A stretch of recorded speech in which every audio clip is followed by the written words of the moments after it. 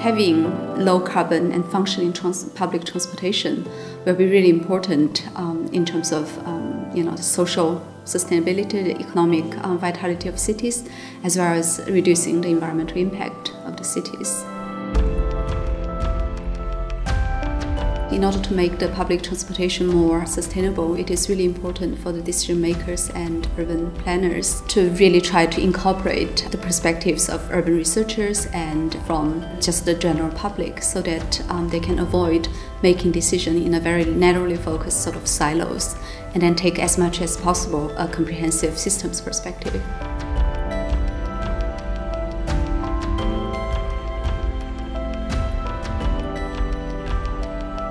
Her approach and her view with a cross-discipline, systematic approach to city planning resonates so well with our approach in Volvo Buses.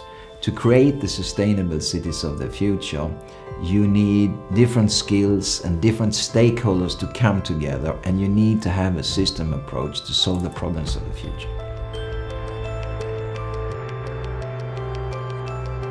We need to address congestion, emission and noise. And here, public transport has a key role to play, because we need to travel together to create sustainable cities. And buses as a mode of transportation, it's financially very attractive mode of transport, environmental with electric buses, sustainable buses, very beneficial from environmental, and also from a social point, a flexible mode of transport that can be implemented quickly.